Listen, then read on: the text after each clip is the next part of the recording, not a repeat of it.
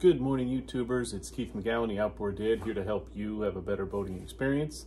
Today, I want to talk a little bit before I get deeper into this block we're rebuilding, which I'm pretty sure I'm going to continue on to. It's kind of We're going to do some more tests and we're going to measure some more things. But I also want to talk about my used outboard motor buying guide. As I've stated in my last couple of videos, this is free for my subscribers, a $20 value on Amazon. It is free for you if you subscribe to my channel. And please, you can reach out and send me any questions you have. I love the questions that are coming in, helping guys with their motors. Not too many have gotten this deep with two strokes to do these rebuilds, and you can do them on your own. It is a dying art. So please like, subscribe, send me any comments that you have, and ask me for my free, only until October 13th. That's when the cutoff is. Then it's going to be $20 value. You can go to my email here at keith@outboarddad.com and learn more. And also, I've gotten some great feedback on things I can add to this to help people, maybe even making two different ones, one for the mechanic, one for the novice, so to speak, or someone who really doesn't know a lot about motors but needs to know those key things to look for. So I'm going to update this again in some time and make it even better to help more people. So that's the goal. I wanted to kind of do one that covered a broad range as much as I could to help as many people as I can. So looking at this motor, what did we discover in our last video? If you were watching, in our last video, I started to do some honing. Really kind of boring, really, because I did with the stones dry. Some of you may have noticed that. I did get one comment, hey, aren't you supposed to put oil in there when you're honing? When you're honing, yes. When I'm using these sun and stones to bore out to make it larger, I do it dry. You'll get a lot of filings down inside there, a lot of grit inside there, and it's going to take away material. So I looked up some parts, some Mercury parts here, and there is an aftermarket through Pro Marine that you can get these pistons. I've had very good success with Pro Marine pistons. I've purchased them, weighed them against the original pistons when I've bought original standard or aftermarket pistons, and they weigh almost exactly the same. The way they're designed is the same, the forging is the same, and I've had very good success with those pistons. But there's a couple other things we need to look at, and if you watched, as I said in my last video, as we were honing this last cylinder, you could hear it, whoa, whoa, whoa, whoa, whoa, whoa. It wasn't an even boring that we were doing as it was in these two. So I went ahead and got my dial bore gauge out, brought it to my one cylinder that was good, and went ahead and zeroed it out, right? So I'm gonna do a close-up of this too. And then I went this way with it, 90 degrees, and then I went 45 and 45, right? And I did it on these cylinders too. Now you could hear it when I was honing in that video. I could feel it in my hands when I was honing that this is out of round. So this is out of round, this is out of round, not as much as this one. This one was more drastic. Even the one that we were hoping we were going to be able to reuse as standard is out of round. So here we go. Now this is going to need 6 new pistons. Now they do make a 15 over, so I won't be doing too much grinding, but I'm already 3/4 thousandths out with my out of round, so I'm only going to go another 8 or so to get to that piston wall clearance that the book showed us. I believe it was 7.5 to 8.5 is the standard, is what the manufacturer had. So normally I probably wouldn't do all 6. It's a lot of work to send it off to the machine shop.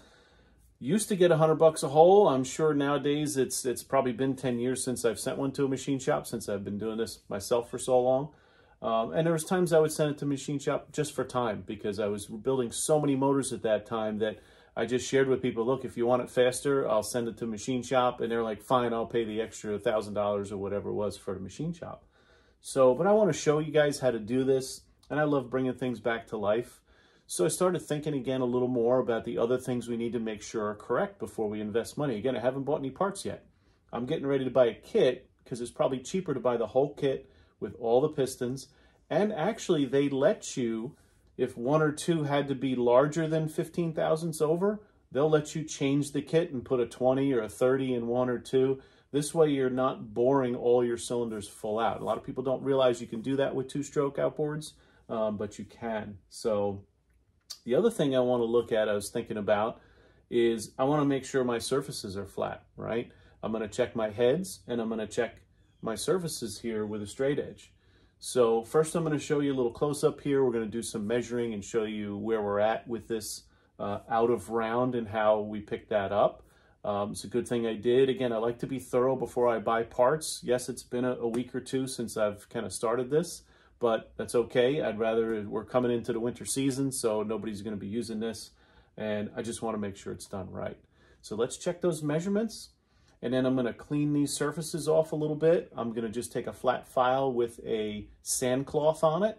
Again, I don't want to remove material. I just want to clean all the surfaces off. Since it's an O-ring motor, it doesn't have a lot of you know, material like a head gasket would be stuck to it that you'd have to scrape off first with something, and be careful you don't gouge the head or the surface of the block. So we're going to clean that up. We're going to put our straight edge on it, which means I'm going to unbolt it from my table and tilt this up. I'll probably just put a block of wood so I can get it pretty level. Put my straight edge on it, put a feeler gauge underneath there in a couple different spots. And then we'll look in the book. Usually they don't want more than 4 thousandths. Now again, there's a lot of opinions out there that these motors, since they're O-ring motors, the O-rings will take up to 5 or 6 thousandths. I still like to be within the range of what the book says, because that's the way it was originally designed. And look, it lasted 20 some years, more than 20 years that way, until someone overheated it, probably multiple times. And now we want to be sure it's going to have that longevity again. So let's measure this up a little closer. I'll show you how we're going to do that, and then we'll get into checking making sure we're level here.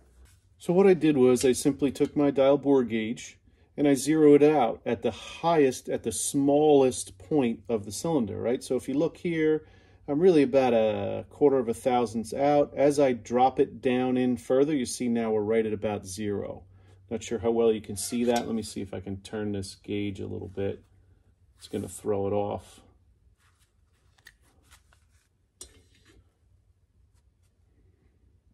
Okay, so right now we're a little bit, see it's going a little bit past 0. So I'm going to zero this out.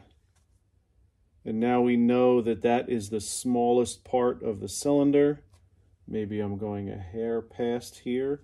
Getting close to the ports now. Okay, just dived into one of the ports, so that's why we're not getting the right measurement there. So that's pretty much zeroed out. So as I go up, you can see I have more wear here at the top, right, because it's a little bit smaller. So now what I want to do is I want to turn this. Now let's see where we are at this angle. And look at that. Same distance, we are 1 thousandths over, a little more than 1 thousandths. Now let's just turn it a little bit and see where we're at. And now we're, look at that, 1/2 thousandths. So as I turn this in the cylinder, look at the difference, right? So I know for sure that this is out of round, and this is the one that we had hoped would be good. So I'm going to do it in this side too, this way. And it's doing the same thing, right? So now I can take this and put it in the next cylinder, which is we know is worn further, and then turn it and see it's also. So each time I turn it, now they'll tell you in the book to go here and then 90 degrees. You can do that as well, but you also want to go 45 because these can develop hot spots in the cylinders through these water jackets. There could be sand or silt or salt that cakes on the side of the cylinder wall. And sometimes you'll even see it as a hot spot in that cylinder.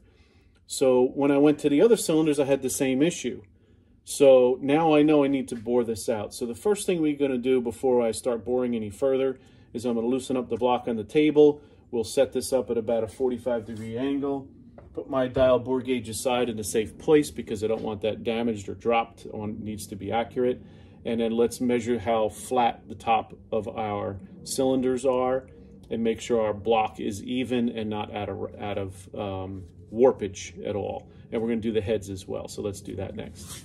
So all I'm going to do, I did take a little small piece of sand cloth and just cleaned a little bit just to make sure there wasn't anything crazy left there. But I'm just going to take this piece of sand cloth, just aluminum oxide 120, and I'm just going to do a flat, even clean of this and get it all nice and clean, and then we'll get our straight edge on there. Just got the book out just to double check, and sure enough, cylinder head warpage 0.004 says 0.1 max is the metric, right? So that's the metric in millimeters, standard in inches, so 0.004. So what I'm going to do is I'm going to go ahead and take my feeler gauge now, and I'm going to pick my 0.003, right? Because this way I know if I'm larger than that, I have to measure again. Now I just have a Starrett straight edge, come longer, but I find this one works well. Now I'm not exactly straight here, there we go. So what I'm looking for is to see if I can fit this feeler gauge underneath here at all. And if there's a place I can fit it, mainly on my cylinders here, because that's where my compression is. I don't want to push down on it, I'm just trying to balance it so it stays there. My block is not really 100% level here, so, but I can't get it underneath there. Doesn't go under here at all, it's just hitting. Now I'm going to go across this way. I'm going to go across this way. This way I'm doing it in different places so that I can make sure there's no crazy warpage, especially since this motor was overheated, but I don't have any warpage here at all. So I'm pretty confident that it's okay, but now we're going to clean up the head. We'll take both of the heads, clean them up the same way, and make sure that the heads aren't warped. So let's try that next. So first thing we want to do is get these O-rings out, right? And we look at them closely here too, just to make sure that we don't see any blow by, but it looks pretty good. This one is not the one that had chunks floating around in it, but it did get scored up due to overheating. So we'll get these O-rings out of here, and then we'll clean this surface and do the same thing with our straight edge. We're going to continue on in the next episode. Yes, this is a little tedious, but we want to make sure we do it correctly. We've now ensured that we know all 6 cylinders have to be bored. How far, we don't know yet until we start getting some of the scratches out. That'll probably be next video. And we ensured that our deck was level on our block, right, within 0.004 of an inch. Now we're going to clean up this head. We're going to finish that. It won't take us very long to do that because this is an O-ring head. So again, it doesn't have a lot of gasket left over. So we're going to continue on in our next episode on this Mercury 150 rebuild. Please remember to like, subscribe, send me any comments that you have. My used outboard motor buying guide is available to you, $20 value, to you for free if you subscribe to my channel. You can also shoot me an email at keith@outboarddad.com and see if I can help you out with any motors you're working on.